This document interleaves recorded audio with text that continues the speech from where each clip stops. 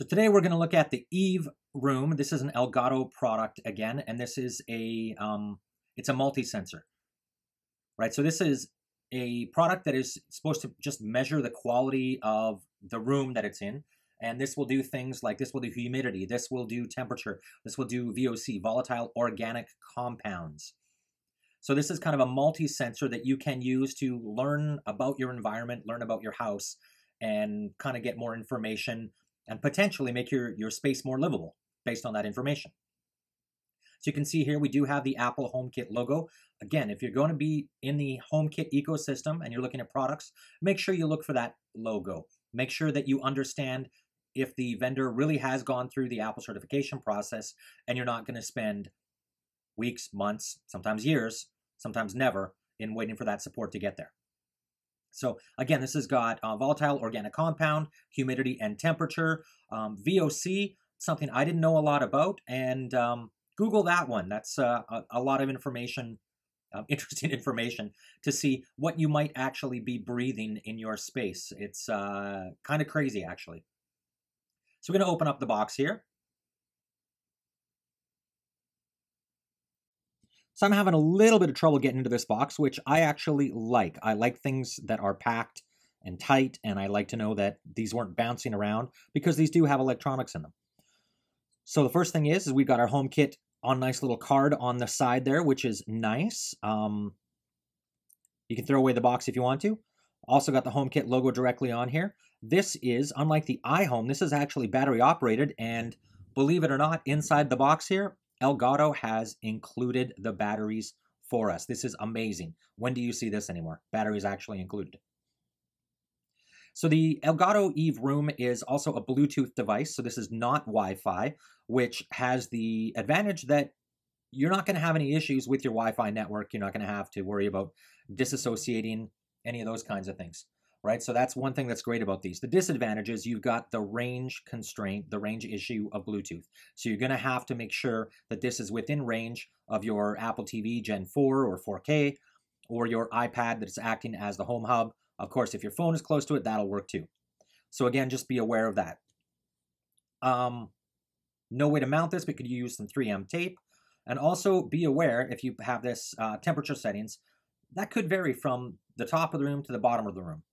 So we just kind of got to play around with this to make sure you get a good reading on this. So let's go over to the iPad, to the Home app, add this in, and we're going to see what this looks like from the app experience. So we're going to flip over here to the iPad app, and we're going to add a new accessory. So we're just going to tap on the plus, add accessory, and we're going to find the Eve Room. There it is. Of course, the batteries are in, so it's going to be instantly available. It's broadcasting. We're going to grab the HomeKit code, as we always do, and then we're going to pair the device. And this should come up fairly quickly. It may take a little bit longer, depending on a whole bunch of factors. There we are. There's the accessory, and we're going to choose which room we put it in. There we go, master bedroom. So one thing that we need to be aware of here is that within HomeKit, the namespace, single namespace, and what that means is you cannot have something named, two objects named the same thing. So you're going to get something like this, could not complete operation, right? Not necessarily the best error message. So I found this out by trying to type this in a couple of times. Could not complete operation. Well, that's kind of strange, right? So I'm going to click on done here, and we're going to go over to the rooms itself, and I put it in the master bedroom, and we're going to see if this actually appeared over in the master bedroom. So the nice thing is the main unit is, as soon as you put it in one, obviously the sensors are part of the same unit, they all go together. So master Eve bedroom, there we go, air quality is there. We could go over to the Elgato Eve app if we want. We can get a little more information here. We'll do a little bit more of a tour around this. But we can go down to the master bedroom and just verify that this is here. I always like to go over to the vendor's app as soon as I add a new accessory, just for the off chance that there was a new firmware released, right? So there is not a new firmware released at this time, but we expect one soon. Elgato did verify that in the iOS 11 release, shortly after the iOS 11 release, there was a bunch of Bluetooth enhancements. So we do expect to see a new firmware for these soon. You've also got the humidity, and then right beside that, you can see the temperature setting. Right, so this is exactly what you would expect. It's got humidity, the air quality, which is excellent right now. Love to see that, and the temperature. So let's now go over to the Elgato Eve app and take a little more in-depth look over there. So here we are over on the Elgato Eve application directly on the iPad. Now you can see here we're looking at the Eve room. We can go in and look at the settings. So you can go in and create the different HomeKit names in here for the specific sensors. Again, this gets exposed, even though it's a single unit, as 3 different sensors. And then we can also go in and look like the manufacturer, firmware number, serial number, those kinds of things. It's all in here, right? So all the things that you would expect. So where things start to get a little interesting is you can start to see the humidity and the temperature and the air quality. Tells you a lot of things about your space that you maybe never really thought about before. So we can go into air quality here and really get an idea based on hour, day, week, month, all that information. And this device does actually keep the historical data. So you can go back in time, and all this historical data is not available within the Home app. Right? So you do have to go into the Eve application to be able to really get access to all this data. So you can go in, again, look at day, you can see spikes, you can see there's something going on here. Maybe you know why that is, maybe you don't. Maybe it's allergy season, maybe there's something else going on, maybe there's construction. There could be a whole bunch of reasons.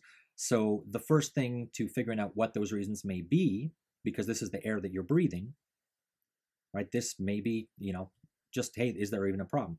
So you've got the ability to compare. I don't know what the compare does, the measurements. So when you go into measurements, you can actually see there's 144 measurements a day, so every 10 minutes. And what's really cool, what I really like about this is you can delete them if you want, but even better, you can export that data out. The export comes in a native Microsoft Excel file, so you should be able to open this in just about any spreadsheet, whether you're using numbers on your Mac or using actually Excel. Open Office, whatever, you should be able to get access to this. And all the information, timestamp, as well as the air quality measurement is there.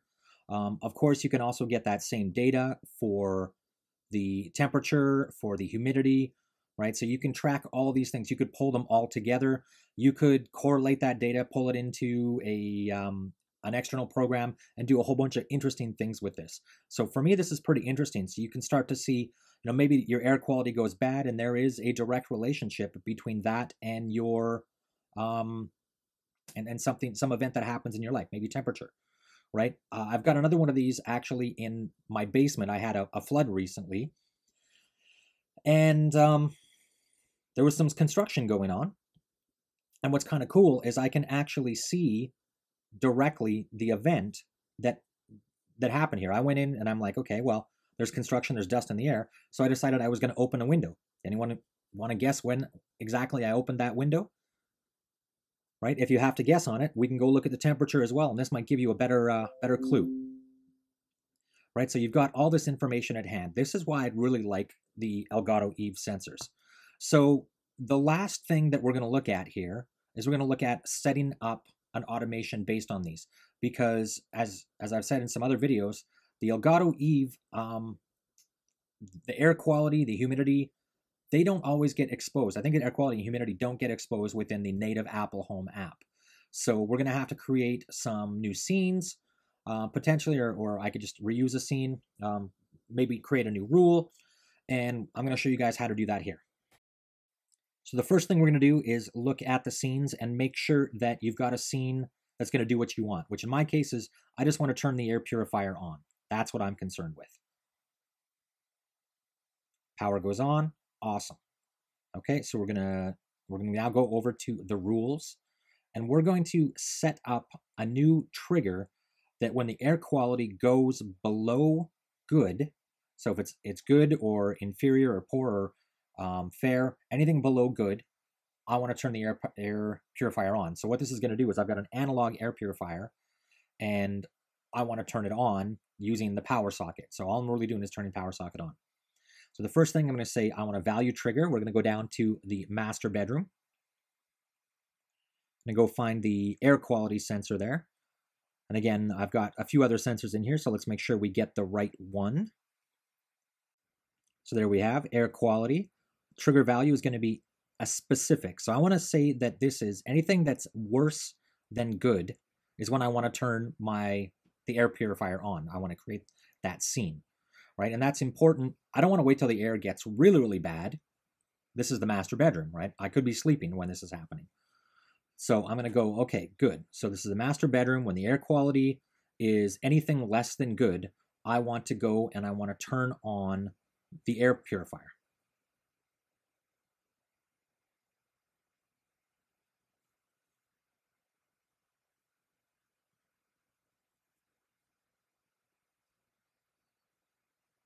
There we go.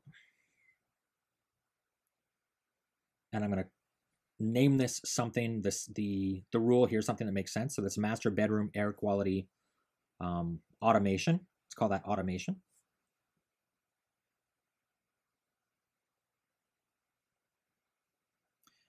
And we have successfully set this up.